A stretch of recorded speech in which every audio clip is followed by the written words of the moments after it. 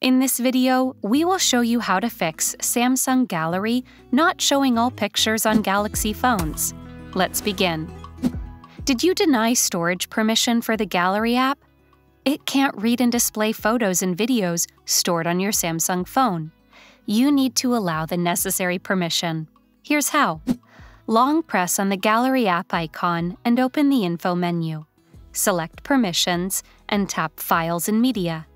Tap Allow from the following menu. Relaunch Gallery on your Samsung phone and check your media files. The Gallery app lets you hide unnecessary albums from prying eyes. If you have hidden several albums, here's how to enable it. Open Gallery on your Samsung phone. Move to the Albums menu. Tap the three-dot menu at the top and select Hide or Unhide Albums. Disable the toggle beside Hidden Albums. Go back and check your photos and videos in the hidden album.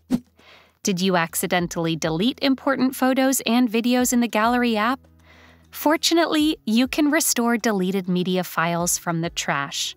Launch Gallery and tap the hamburger menu at the bottom right corner. Select Trash. Long press on photos and videos and hit Restore.